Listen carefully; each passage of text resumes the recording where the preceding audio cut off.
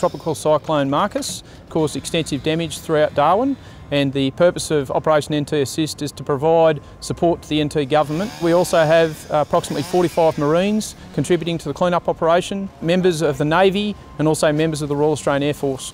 Our job here is to get this place back to as normal as possible. That includes a number of chainsawing tasks, dangerous tree removal, plant tasks, helping clear roads.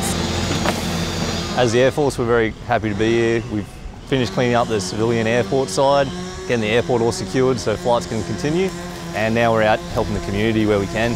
Our involvement has been overwhelmingly appreciated by the community, and the community's been extremely appreciative of the efforts of the soldiers on the ground. And it's great for the soldiers to be able to see the practical aspects of their work and the benefits that it is providing to the community.